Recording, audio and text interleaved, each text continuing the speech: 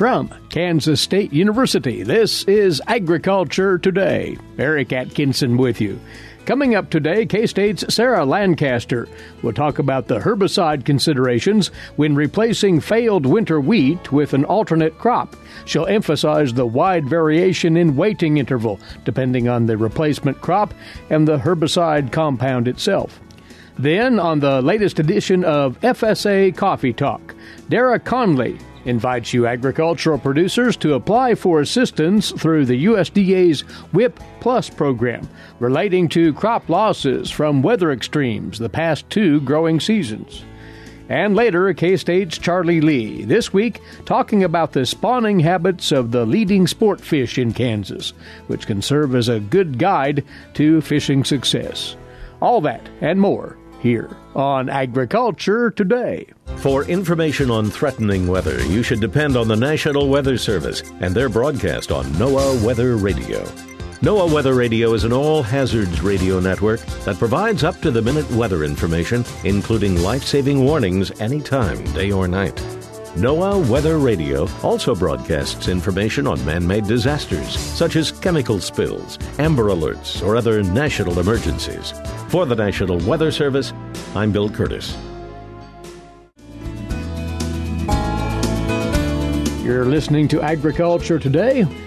As many of you are well aware now, the winter wheat crop in Kansas took a humongous hit from the consecutive nights of freezing temperatures in mid-April, to the point where more than a few acres will likely be abandoned and replanted to an alternative crop. If that is the case for you as a producer, you need to be aware of the herbicide considerations before committing to that second crop. And to fill us in on that now, Sarah Lancaster. Sarah is a research and extension weed science specialist at Kansas State. Sarah, this is something, first of all, we want to stress producers need to be aware of, that herbicide carryover may not be in their favor when they try to get that replacement crop going. Right. So a lot of the herbicides that producers are going to use in wheat, Eric, some of them are going to have some pretty long rotation intervals. And so when I say rotation interval, I'm just talking about the time that needs to pass between when that herbicide is applied and when it's safe to plant another crop. So herbicides we put in the soil to control weeds, and so we want them to stick around. And so that length of time it takes for that herbicide to dissipate to a safe level varies from herbicide to herbicide and from crop to crop. So unfortunately, there's no real fast and easy answer on this that goes across the board, but we have to be aware of how long those herbicides stick around. So some of the more common ones that are used in wheat, like the sulfonylurea herbicides, things like Ally, Glean, some of those can have some fairly long rotation intervals. Months and months of rotation intervals, as a matter of fact. Months and months, potentially, depending on environmental conditions. So when we start thinking about really high pH soils, sulfonylureas tend to stick around longer in those really high pH soils that we might find in some parts of the state. Of course, those intervals are listed on the label of every product. So producers, first and foremost, need to do the simplest thing here, study the labels, right? Exactly. So that information is on the labels. But admittedly, Eric, it can be a little confusing sometimes because there's lots of nuance to that. Different environmental conditions in terms of soil pH or even rainfall can vary. And then there's also, some differences in terms of situations. So some of the labels will actually have a statement that as long as the grower is willing to tolerate a certain level of crop injury, you can plant back at, say, 45 days versus 90 days for some of these herbicides. So it's important that when you go to these labels, that you look for those details because there's some nuance to those labels. And of course, we're not going to list through all of the herbicide products, but there is a handy reference in the recent Agronomy e-update newsletter that covers all of that in detail, how many days or months per individual crop one would have to wait before safely planting grain, sorghum, corn, soybeans, sunflower, whatever it might be. Is there the potential here, Sarah, for selecting a replacement crop that will be resistant to the herbicides that may be residing on that acreage right now. Absolutely, Eric. So probably the most common would be to think about soybeans that are tolerant to ALS inhibiting herbicides. So we've had STS products around for quite a while. Those are an option. Bolt is another brand name that is associated with soybean varieties that actually have a little greater tolerance for some of those ALS inhibiting herbicides. So those would be good, probably pretty common options that folks might consider. But there's a wide variety of crops that have been selected or developed to have tolerance to those ALS inhibiting herbicides. So if you are thinking that you're probably going to not have enough time between the time when you applied your herbicide to safely plant something, say, for example, grain sorghum, perhaps considering some of those herbicide-resistant varieties would be a good way to go. What about cultural practices? Would it help to till that soil up once you've done away with the wheat crop, or do away with the wheat by way of tilling? Will that dilute the herbicide carryover at all? You're not going to really dilute it. If you think about the depth that you're going to be tilling and the depth that those seeds are going to try to be germinating in, you're probably not going to be very successful at diluting.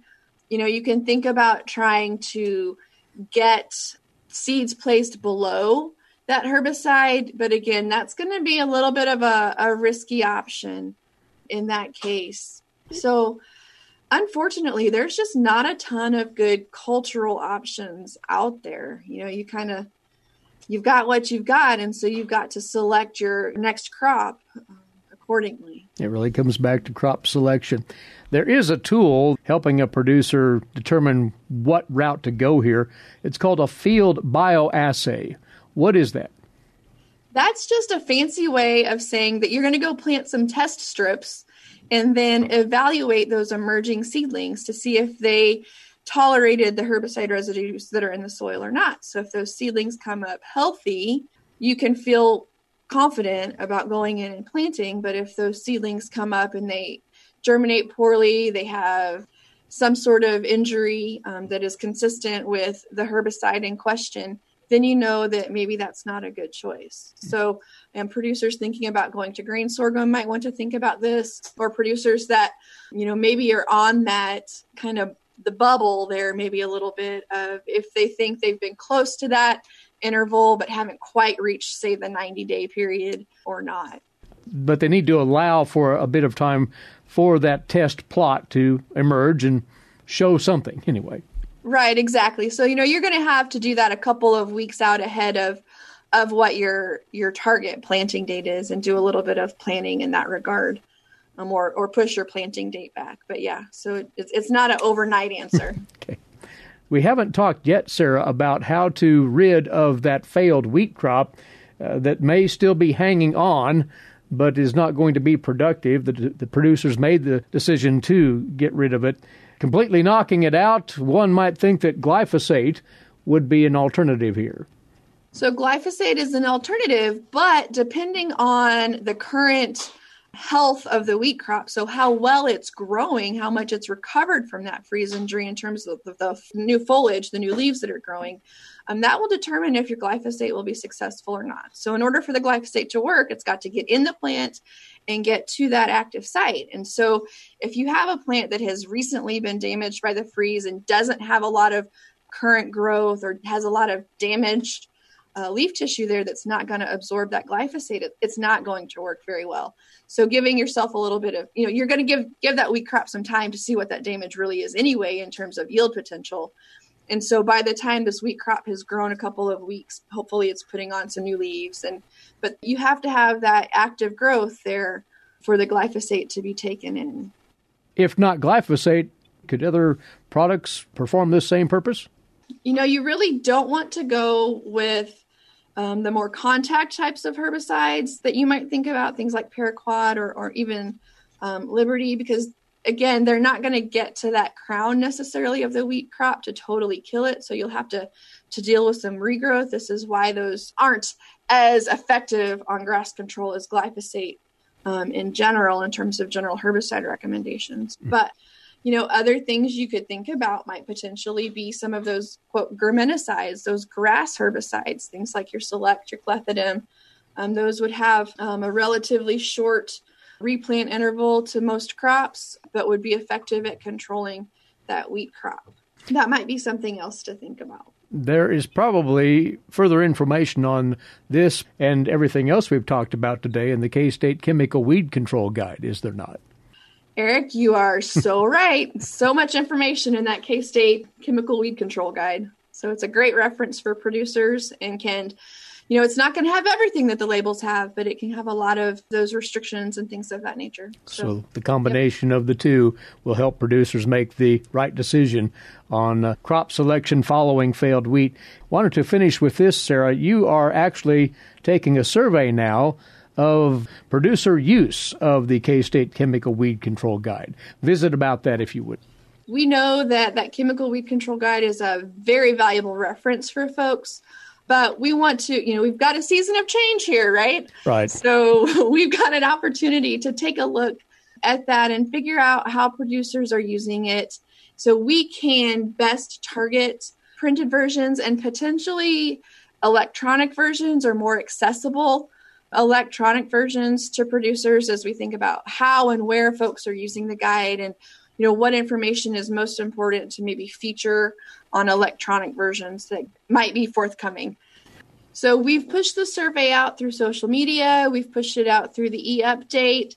I would be happy to send surveys through county agents. Your county extension agent will have access to that electronic copy, and they could even get paper copies if needed. So we're just looking for some good feedback from folks. Contact your local Extension agricultural agent. You can also touch base with Sarah at slancaster@ksu.edu. Sarah, for all of this, many thanks. We'll get together again soon. All right. Thanks, Eric. Sarah Lancaster, she's a K-State Research and Extension Weed Science Specialist. And you're listening to Agriculture Today with more after this over the K-State Radio Network. Make hand washing a healthy habit everywhere you go. Wash your hands with soap and water for at least 20 seconds, especially after going to the bathroom, before, during, and after preparing food, and before eating. If soap and water aren't available, use a hand sanitizer that has at least 60% alcohol. Life is better with clean hands. A message from the Centers for Disease Control and Prevention.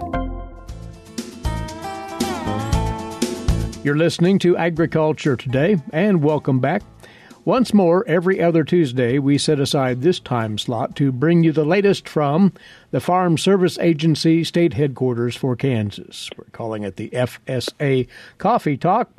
And doing the honors this time around is a program specialist with the Farm Programs Division of the Kansas FSA, Dara Conley, with us. Welcome, Dara. Good to have you aboard. Hey, thanks for talking with me today, Eric.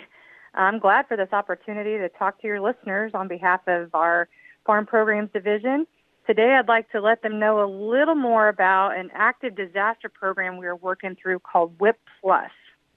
WIP Plus is an acronym, obviously, and let's get right to that then, because this is a program that definitely might have application for our Kansas agricultural producers out there. What is WIP Plus? WIP Plus stands for Wildfires and Hurricanes Indemnity Program Plus. It was a program that was written to provide assistance to eligible producers for crops, trees, bushes, and vines which suffered losses because of the consequences of Hurricanes Michael and Florence and other hurricanes, as well as floods, snowstorms, tornadoes, typhoons, volcanic activity, and wildfires occurring in calendar years 2018 and 2019. So with that said, Eric, I'll bet your listeners are wondering why on earth is Dara talking about a program written for hurricanes and wildfires right about now? Well, for certain hurricanes and wildfires, hopefully we're moving past that season here in Kansas. So as to why you are highlighting this program now and how WIP Plus can be beneficial to Kansas agricultural producers, elaborate on that, Dara. In March this year, a national notice was released that added drought and excessive moisture to the list of qualifying disaster events of the hurricanes, floods, snowstorm, tornadoes, typhoons, volcanic activity, and wildfires that we mentioned before for the crops that were grown, and specifically in years 2018 and 19 for the WIP Plus program. So with the inclusion of drought and excessive moisture, this was a big game changer for Kansas ag producers due to the 2018 widespread drought and excessive moisture suffered in areas of Kansas in 2018 and 2019. So the scope of eligibility is cast pretty widely across Kansas. It's worth noting here that for those losses due to drought, one is eligible if any area of their county in which that loss occurred was rated D3 on the drought scale, or extreme drought, or higher on the U.S. Drought Monitor for 18 or 19. Well, before producers would be contacting their local FSA offices and talking over the prospects of participating in WIP Plus, what should they know about it beforehand? Well, producers need to know that WIP Plus does not cover crops with intended uses of grazing. All other intended uses of crops grown in 2018 and in 2019 may be eligible if there was a loss suffered due to a qualifying disaster event of flood, snowstorm, tornadoes, wildfire, drought, and excessive moisture. Producers who wish to apply for WIP Plus will need to meet a requirement called linkage, which is their agreement to carry insurance at a 6,100 level on the commodities that they want to make application on for WIP Plus. The linkage insurance requirement will be specifically for years 2022 and 2023. So when they sign up for WIP Plus, they're also agreeing to insure themselves on those commodities for 2022 and 2023. Another thing producers might want to understand, too, is if they receive the top-up benefit from RMA for prevented planted acres planted in 2019 specifically, they won't need to apply for WIP Plus because top-up was their benefit to be earned for those prevented planted 2019 acres for those insured producers. So if producers are willing to meet linkage for 2022 and 2023 and were affected by the qualifying disaster events that we mentioned in 2018 and 2019, they really need to be given their local FSA offices a call for some relief for those losses suffered in those years. We're ready to help. Excellent. Now, as we all know, different producers carry different kinds of insurance coverage at different levels. So is this to say that all producers are eligible for WIP Plus regardless of that coverage? That's a great question. And yes, all producers would be eligible regardless of insurance coverage level. In fact, while we have discussed multi-peril covered producers, producers with NAP coverage and even uninsured producers are also eligible as long as they suffer from a primary loss event and, as we've mentioned before, agree to that linkage requirement for these future years. So, Dara, do producers need to provide information on that coverage or any other vital information as they would apply for the WIP Plus program? That will vary depending on insurance coverage, NAP coverage, or uninsured producers. So, for our insured producers, both multi-peril and NAP producers as well, we are able to load the application from some internal reports that we have based on information that we're sharing with RMA. But uninsured producers will need to complete a notice of loss, and they will have to provide their own production records to FSA. And that notice of loss details, if they're not familiar with that documentation, the FSA local personnel can help with that then. Yes, that notice of loss is basically our WIP Plus application. Okay. Is there a deadline as to when producers should apply for this program? We do not have a deadline at this time, but producers are really encouraged to take this window of opportunity to reach out to their respective administrative counties to discuss WIP Plus with them because, we are just kind of at this little moment in time where we might have a pause before we get geared up, and get those planters running at full force. So, our county office employees would really like to talk WIP Plus with them now before they get too busy in the field. And again, in respect to eligible crop losses suffered in 2018 and 2019, that is the Wildfire and Hurricanes Indemnity Program Plus, or WIP Plus, and it does now include excessive and drought moisture conditions, as they may have afflicted crop producers here in the past couple of years. Any other program reminders out of your office worth passing along here as well, Dara? Yeah, sure, Eric. One thing we want to make sure that our listeners know is that we're open. FSA, I know we're all under COVID right now and kind of all have some different operating procedures in response to that, but our FSA offices are open. Producers, though, just want to make sure that they call the office and just be prepared to have a lot of correspondence by way of email and mail and just, some of those business practices at this time. And, once we're able, we're going to get those appointment schedules happening. But right now during this COVID pandemic, we just want to make sure that we're keeping producers and keeping our employees safe. Another item I want to mention is, as our Kansas farmers are wrapping up their springtime plantings, I want to encourage them to also contact their local FSA offices, by phone to establish an appointment to report their spring planted acreage. While the deadline isn't really until July 15th, we'll be completing appointments only. So if we can spread the volume out over a long period of time instead of waiting, it's going to be very helpful to our county offices. So as soon as a producer has that spring planted acreage figure in mind, you'd like them to get that taken care of.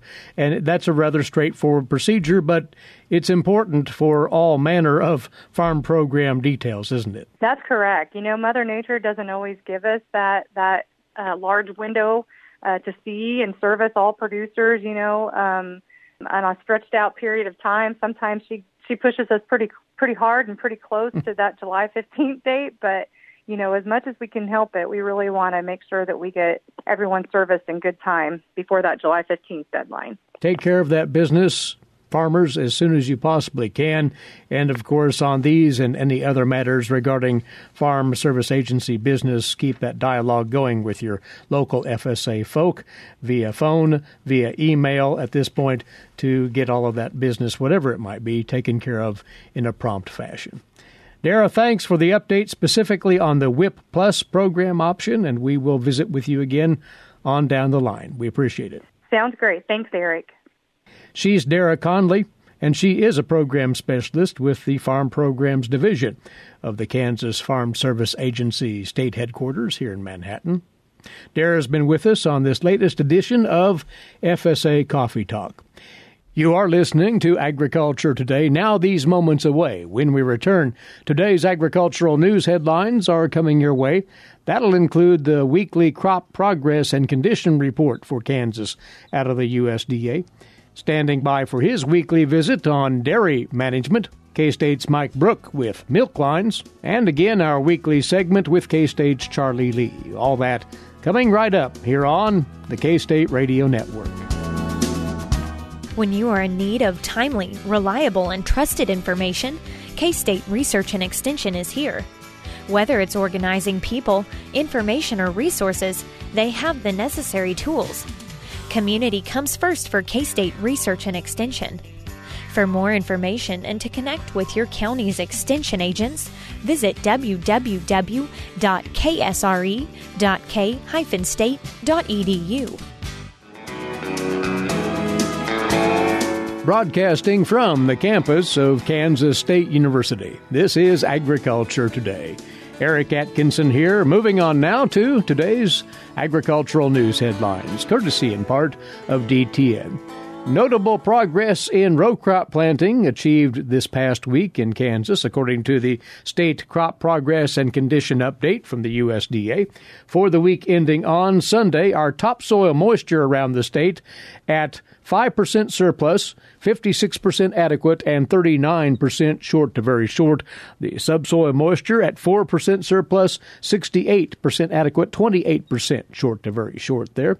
The condition of the winter wheat crop actually improved 2 percentage points from the previous week, 42% good to excellent, and 36% fair, 22% poor to very poor.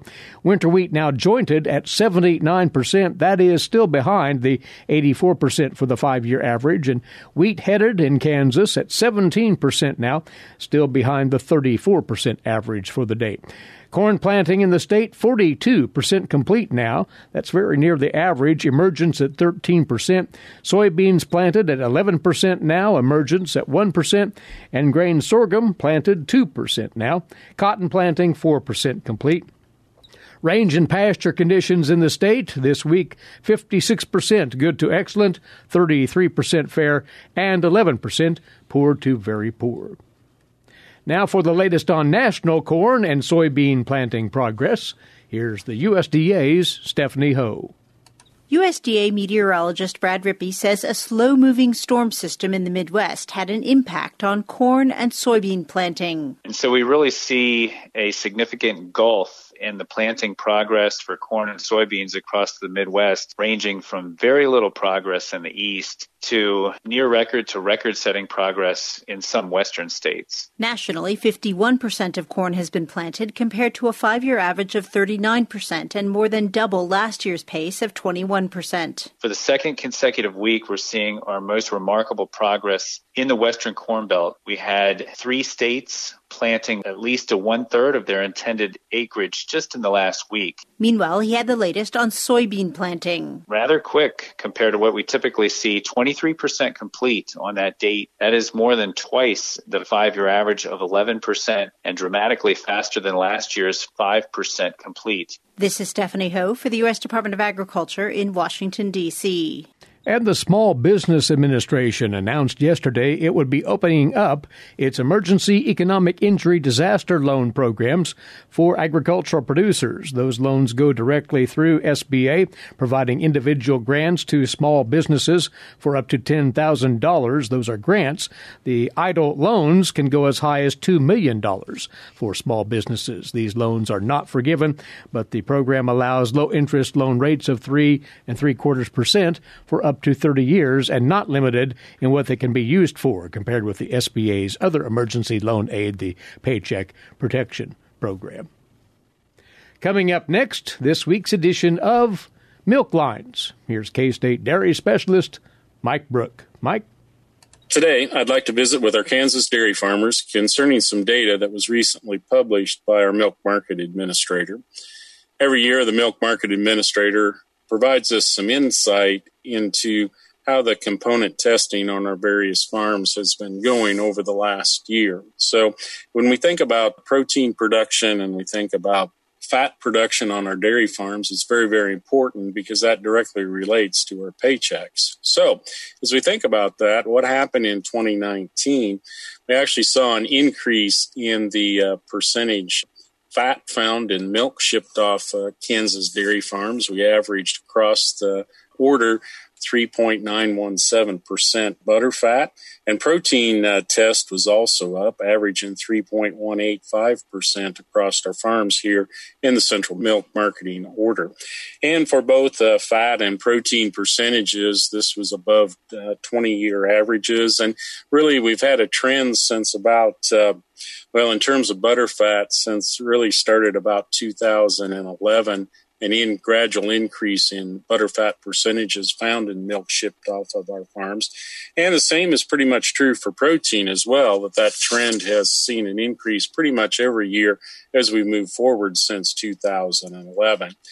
Also interesting is where we average on somatic cell count. And again, hats off to you producers. You've been doing an excellent job. For 2019, the milk in the central order averaged a somatic cell count of 203,000. That's slightly above 2018 average, which was 195,000, and the low for the last 20 years as well. So we're well below our 20-year average for somatic cell count on milk exiting our farms here in the central order, which is a great thing. Now, I want to challenge you a little bit as you look at monthly averages.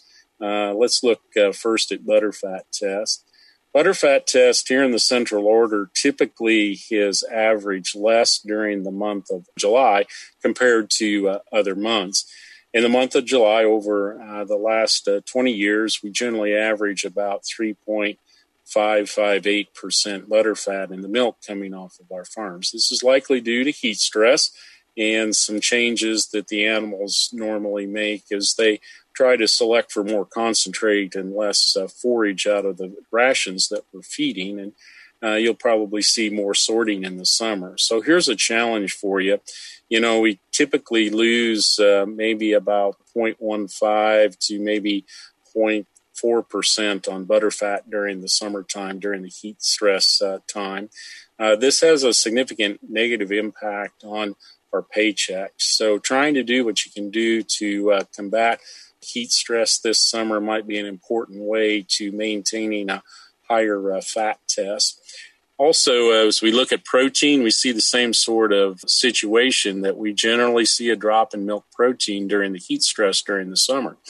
And over the last 20 years, that drop has been about 0.1%. So again, it's a drag on your milk check. So as you think about things that you might be able to do to maintain a higher milk check this summer, you need to really be spending some time with your nutritionist to determine what you might be able to do to increase butterfat percentages during the summer, as well as protein percentages during the summer, so that we can receive a higher amount of income in our milk checks during summer heat stress. So this is Mike Brook with K-State Research and Extension, encouraging our dairy farmers to take a look at component production on their farms, particularly in the summertime, to see what they can do to increase production during the summer to help maintain higher levels of milk income coming onto the farm.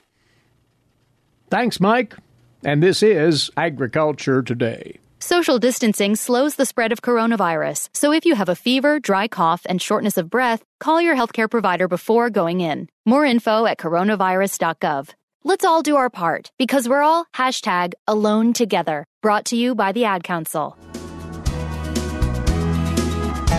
Agriculture Today is back now, and back with us is wildlife specialist with K-State Research and Extension, Charlie Lee, along with us each Tuesday to talk wildlife management. Today, Charlie, on fish spawning, and fishermen use this information, or can, to find those prime times to fish. Well, spawning is a word that's described the fish form of reproduction.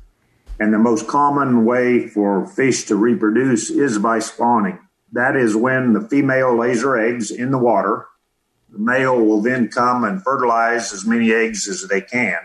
If you're an avid fisherman, you may or may not know about fish spawning. If you don't know, you probably should learn a little bit more, because fish behavior changes when they're spawning. If you know when your target fish spawns and how it changes their behavior, you can adapt your techniques to help you catch more fish.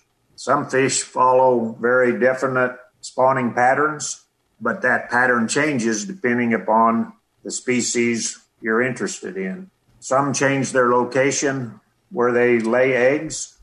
Sometimes that's shallower, sometimes it's deeper, sometimes it's in cavities, sometimes it's in rocks, sometimes it's on other vegetative structure.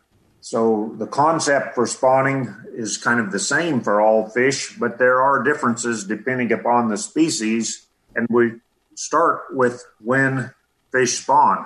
There's very definite changes that initiate fish spawning. Fish reproduction tends to be primarily cued by photoperiod, how much light and dark there is in a day. But many fishermen rely on water temperature as a general guidance. Well, if those are the instigators, if you will, of spawning, those conditions, you might walk through chronologically, based on those conditions, which fish spawn earliest and which tend to spawn a bit later on in the season. Well, if we're just talking about warm water fish, and we would have a few northern pike in some of the water bodies in Kansas, they would be one of our earliest spawners. During late winter, they'll start spawning. Some will even spawn under the ice. So that would be the first spawning fish. Next would be a very popular fish in Kansas, and that would be the walleye. They spawn in water temperatures that are in the upper 30s to the upper 40s. They have a sticky egg, and walleye lay their eggs on clean gravel if they have a choice. But if it's in impoundments and in lakes, they may spawn on riprap where waves have washed those rocks relatively clean. The next species is kind of a tie between a group of fish, smallmouth bass and black and white crappie. They tend to start spawning in the low 50s and end in the upper 50s to low 60s.